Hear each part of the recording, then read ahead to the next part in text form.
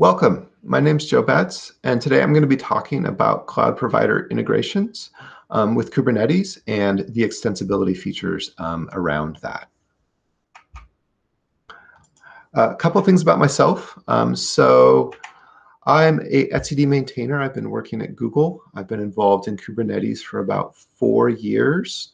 I'm mostly involved in API machinery.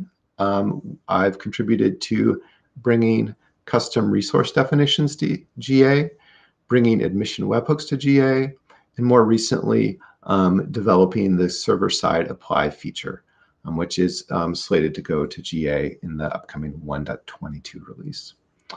More recently, I've gotten involved in SIG Cloud Provider, and I'm going to be talking about that quite a bit today.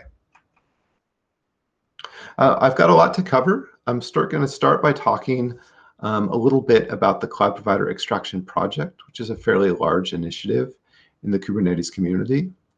I'm then going to switch gears and focus on Kubernetes extensibility features in general, and then start to kind of work our way down to the more cloud provider specific extensibility features. From there, we'll dig into how those features can be used to build cloud provider integrations and help move the Cloud Provider Extraction project forward.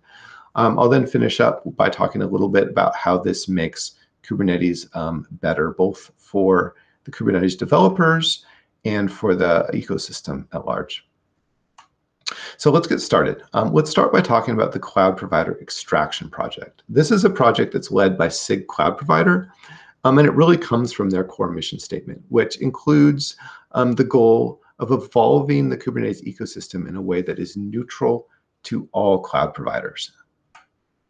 To get a sense of what that means, let's have a look at the code. So on the left here, we have a list of the cloud providers that are in the main Kubernetes source tree.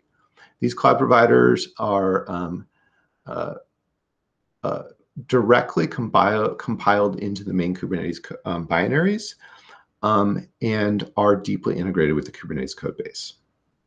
On the right, we have the out-of-tree cloud providers. These are cloud providers that exist in their own separate source repos, are built out of their own binaries, and only interact with the main Kubernetes binaries through extension points. You might have already noticed that there's some overlap. Like some of these cloud providers are in both, right? In tree and out of tree. There's a reason for this. There's currently a migration going on to move all in-tree cloud providers out of tree. These are the source and destinations of that migration. When this migration completes, we will be able to delete all of this code out of the main Kubernetes codebase. I haven't listed all of the Kubernetes cloud provider implementations here. There are many, many other third-party cloud provider implementations that are really well built. I have just kind of limited my list here to the ones that exist in the Kubernetes community-owned source repositories. Let's talk a little bit about the benefits of this. So one benefit's kind of obvious. We're going to delete a lot of code out of Kubernetes, and that's going to result in a more stable and maintainable core. A lot of that deletion is actually going to be dependencies. The cloud provider implementations pull in a lot of complex dependencies, and we're going to be able to take all of that out of Kubernetes. That's going to result, of course, in easier development, but it's also going to result in nice things like smaller binaries.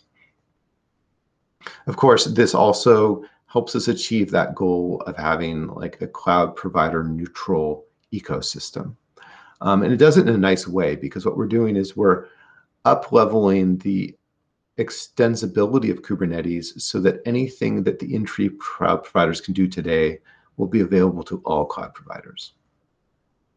Lastly, this is a big benefit for developers in general.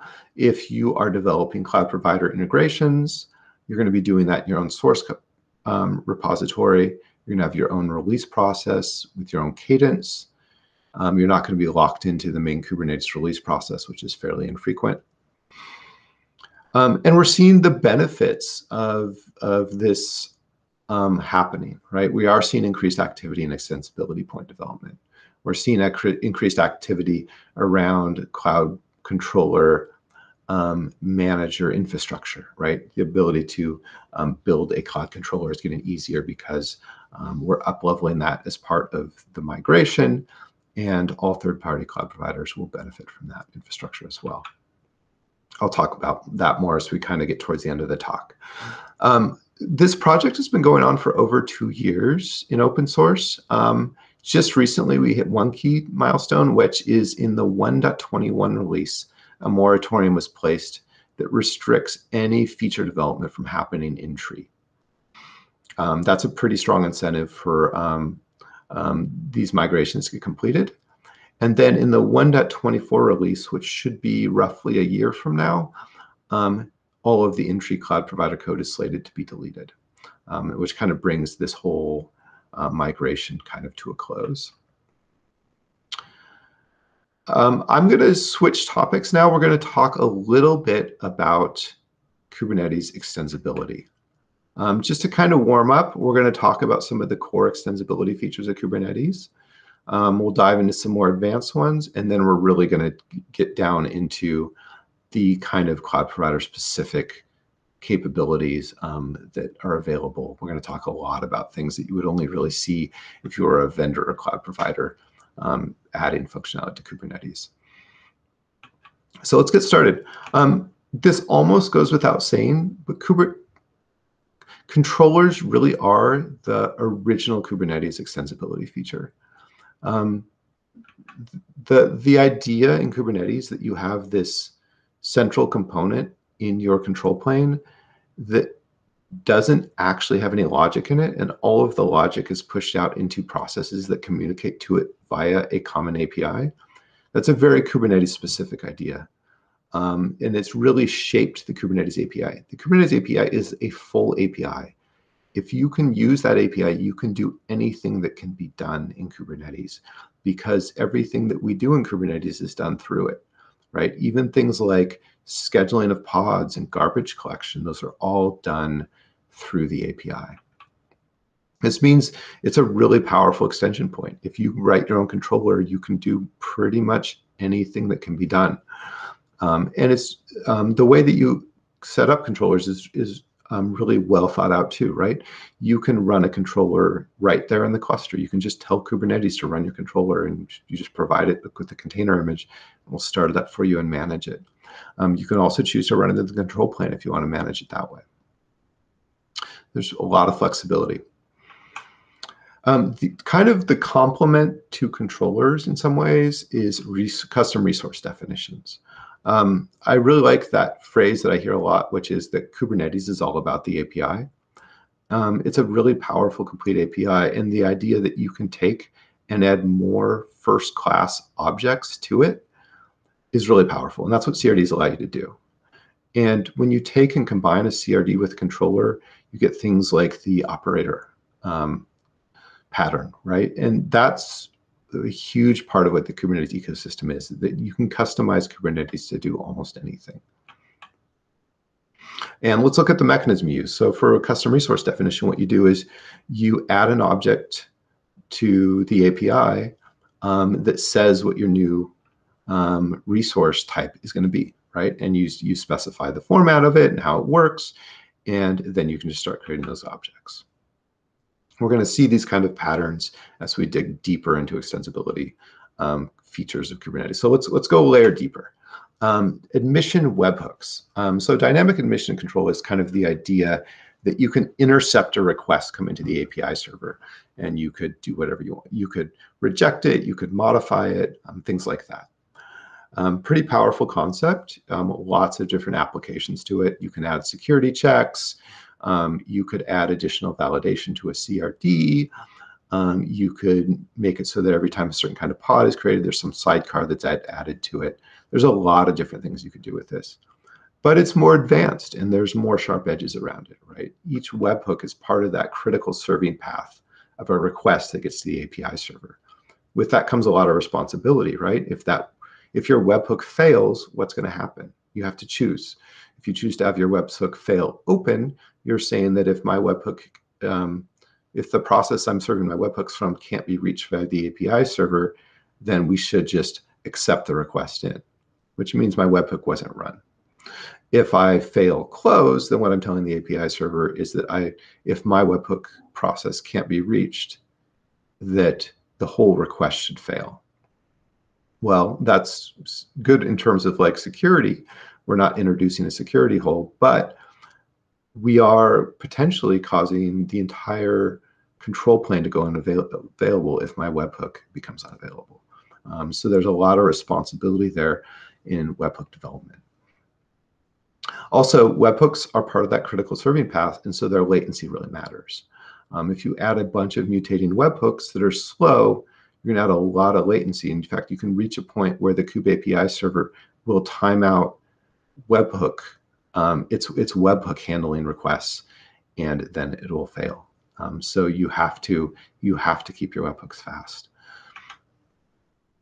Adding a webhook is a relatively well-defined process, and it's kind of like adding a controller, right? You can just run it in the cluster using existing Kubernetes constructs, and then just register with the Kube API server where it is, and it will talk to it. And that's really easy to do too, right? You just add a Kubernetes object that explains your webhook, and you're all set.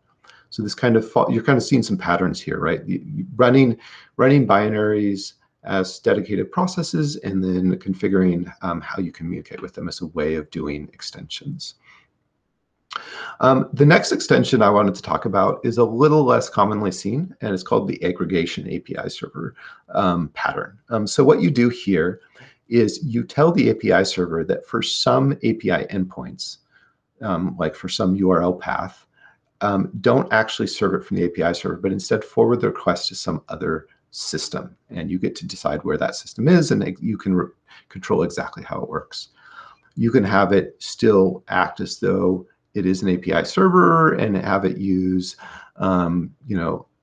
Kubernetes object formats, or you could have it do something completely different. It's entirely up to you. It's a really powerful extension point, and can do a lot of different things. The way you use it, again, fairly similar, right? You can just run your process either in cluster or in the control plane, and then you configure the API server to tell it where your extension server is. The next couple extension points we're going to talk about are a little more low level. So typically you would be a vendor or a cloud provider developer that is adding your system to Kubernetes. The first one is the container storage interface. So this allows you to extend Kubernetes to support vendor or cloud provider specific volume implementation. And the way that this one works is that you need to add something called the device plugin binary to every node. And then the kubelet's going to talk to that. Well, one way you could do that is through a daemon set. You could use a daemon set, and you will get a container running on every node, and this works just fine. So you could deploy your volume support onto the cluster that way. And then the way that this extension point works is that your device plugin, when it starts, it's going to register itself with the kubelet by sending a request to a socket at a well-defined location. And then once that happens, it's going to tell the kubelet where its socket is, and the kubelet is going to then start making requests to it for container-related operations, volume-related operations on its socket. And so now you have a communication flow, and everything's all hooked together. The container network interface, or CNI, is somewhat similar. Here again, we're adding a process to the node. This one, though, you have to configure at kubelet startup. So you provide flags to the kubelet telling it that it's going to be using CNI and where the config for that is and where the binary is. And then what happens is when the kubelet needs to set up some networking, it's going to exec this binary as a sub-process and then communicate through it via standard in and standard out. This works pretty well because typically you don't need to run this process for very long. Like it might configure some IP tables and then shut down and you're done. And so it tends not to be running very often, and so kind of executing as a sub-process ends up being fairly low cost. The last of these container interfaces is the container runtime interface. This was introduced back when Docker was still the only way that Kubernetes could run containers, and it was introduced as a way of allowing alternate container runtimes. This one, the way it works is you provide flags to the kubelet on startup, telling it what sockets to communicate to for container runtime and for image service management. And what the kubelet then does is just send requests to those sockets. It's expecting that service to be running when the kubelet's running.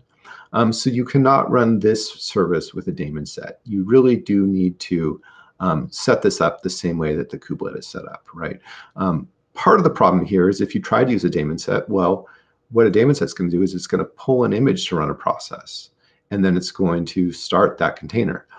Well, what you're trying to set up here is the infrastructure to pull images and run containers. So that's a bit of a chicken and an egg problem. So typically here, you know, if you are if you provision a node by using systemd to start the kubelet, you would probably also use systemd to start that CRI service that you need. So now let's talk about some of the new extensibility features that are available. We're going to talk about kind of three different areas. We're going to talk about networking between the control plane and the cluster. We're going to talk about container image credentials, and we're also going to talk about the more general problem of how do you run cloud-specific controllers. So first, networking. So one limitation with Kubernetes is that it is not secure to run the control plane and have it communicate to a cluster across an untrusted network. That is not something that is securely supported by Kubernetes, and it's generally problematic because like you're going to have to somehow open ports to every node in your cluster on an untrusted network so that the control plane can communicate to it. Even just managing those firewall rules would be a real nightmare. So what this extension feature is, it's called the API server egress, is a way that you can have the API server talk to a proxy, which then is responsible for talking to your cluster. And so you can basically introduce a single communication channel from your control plane to a cluster, and then you can go ahead and secure that as you need. And I'll talk about like a de facto implementation of this. It's pretty good. And the way that that extension feature works is that when you start the Kube API server, you provide a configuration file. And that configuration file is a Kubernetes object that says what the redirect rules are. So you can both redirect traffic to the cluster so that the control plane can talk to all the nodes. You can also redirect traffic to other components of the master. So for example, the Kube API server needs to talk to etcd. You can proxy that communication as well. There is a pretty good implementation of this extension point called the Konnectivity server. It uses MTLS over TCP for everything. So it's a pretty standard. It's easy to set up a single firewall rule. You get that one connection. It's bidirectional, so you're both your control plane talking to your nodes and your nodes talking back to your control plane. All can go through that same system, and everything's along that whole communication chain. You have MTLS and side inserts all the way across. For container image credentials, this is an interesting problem. So if you're building a cloud provider, typically your developers might have a container registry which might be private, right? So for example, if you're running, you might have an account in a cloud provider, and as part of that account, you have your own container registry, which is private to you, and you can upload images to it and do everything you want to do. You also need the credentials to that container registry to pull the images onto your nodes. So to have a really nice turnkey cloud provider implementation of Kubernetes, that should probably all be integrated together. And that's what this extension point allows you to do. You can tell the kubelet where it can load credential providers from, and then you can provide a binary that does whatever you need. This uses that exec subprocess pattern again, where the kubelet, whenever it needs credentials, it's going to start a subprocess and then talk to it through standard in and standard out. When it's done, it will shut it down. And it's not that frequent. It's going to need 2 new credentials, so this works out pretty well. You configure it by telling it kind of a list of different images and where it looks up credentials for each of those. And then once you've got this all set up, you should be good. A good example of this is like, for example, in GCP, every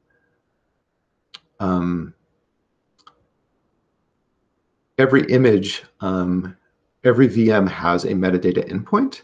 And so so those can be loaded up with credentials, and then the credential provider can just grab the credentials from that metadata endpoint and provide it back to Kubernetes. In a different environment, you might get credentials from somewhere else. There might be some service that you load them from, or some other way of looking them up. You can do any of those with this extension point.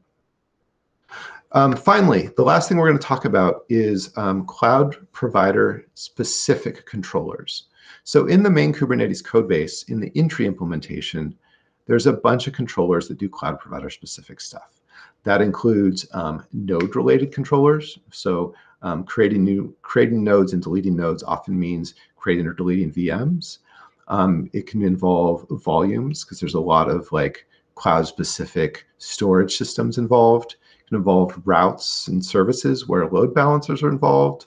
Or lastly, it can involve like IP address management, where like IP ranges need to be allocated or provisioned for various things.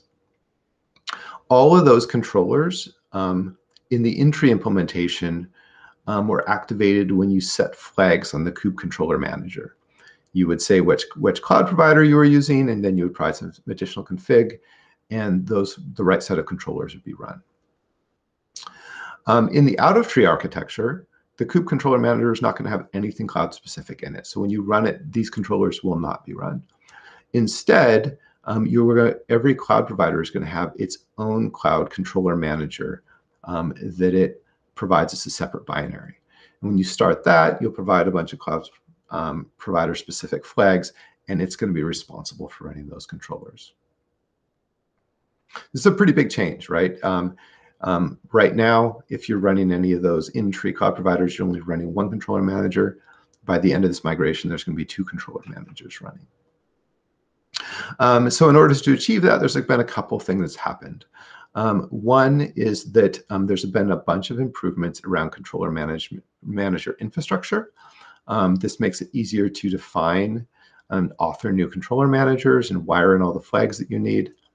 And also, very importantly, it's added HA support for migrating controllers. So if you are running a Kubernetes cluster that is mission critical, you may be using a HA control plane, which means you're running multiple replicas of every component of the control plane: the API server, your scheduler, your controller manager, everything you're going to run probably like in triplicate. And if one of them goes down, your control plane is still up. Or if you need to do a rolling upgrade, you can upgrade the entire control plane without any downtime. We need a way to do the cloud controller migration, moving those controllers, those cloud-specific controllers, from the in-tree architecture to the out-of-tree architecture without any downtime. This is a little tricky to do, and I'm not going to get into all the details, but it was a really interesting there's a really interesting solution that is being rolled out where we use multiple leader election leases or locks, multiple leader election locks. So basically what happens is the kube controller manager claims 2 locks, one for all cloud provider agnostic controllers, and then another for the cloud provider specific controllers. And then over time, what will happen is in the subsequent release, the cloud controller manager will start to be run, and it will try and claim just the lease for the cloud specific controllers. And then once you release a version of the Kube controller manager that doesn't have cloud controllers in it anymore, then only the cloud controller managers can be able to claim that lease. And so you get this kind of series of operations that happen where you hand off ownership of those controllers from one system to another. But at any given point in time, you still have the same guarantees around controller management, which is only one controller is being run actively at any given point in time, but there are still backups that can take over if that one shuts down. The last thing I'll mention about controllers is that if you are doing cloud provider development, something like Kube Builder is a really good option. We're doing a lot of improvements around the core controller manager infrastructure, but a system like Kube Builder, if you are building a lot of new controllers, is a really good way to do that. Our team has quite a few engineers that work very closely with Kube Builder, and it's a really solid system. That's it. The thing I'll kind of end with for everyone here is that when we get to a point where we've really moved all of this kind of cloud-specific and code out of Kubernetes, we really have this cloudless Kubernetes core. It has less code in it, less cloud-specific stuff in it, but more extension points. It's a more versatile, more tightly knit system. And I really think that is going to help with the longevity and health of the Kubernetes code base. I think it's going to start to build an increasingly vibrant ecosystem. I'm really excited to see like what other extensibility points people find that are needed. If you do find that you have a gap, please come talk to the Cloud Provider SIG. We're very interested in hearing from you. To get involved, you can come to our Slack channel or our mailing list, and we meet regularly every Wednesday at 1 p.m. Pacific time. There's a lot more details on the link here to our SIG page. Thank you, and I will open it for questions.